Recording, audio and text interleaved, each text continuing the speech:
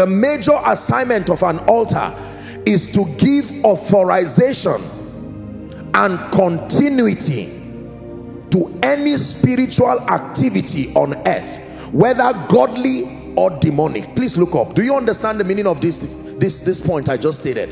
That the assignment of an altar is, number one, to give authorization to a spiritual activity, but number two, to give continuity. That means anything that is recurrent and remains is powered by an altar. This immediately becomes the litmus test to check the presence of altars, good or bad. Are we together?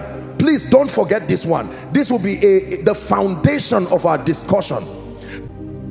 Every time God made promises or made a covenant or said he was going to do something to the patriarchs and to their children, immediately they would build an altar, so that even when they were not there, there would be a platform for the continuity of that statement. Is somebody learning now? Write this down, please. You can know the presence of an altar in any life, any family, and any region by the consistency of patterns and occurrences, whether good or bad. This is powerful. That means if certain good things keep happening to you, regardless the surrounding circumstances, there is an altar that is powering that is happening. If certain evils and certain patterns keep reoccurring, regardless the effort you are putting, is because it is being powered by altars. For example, salvation is being powered by an altar.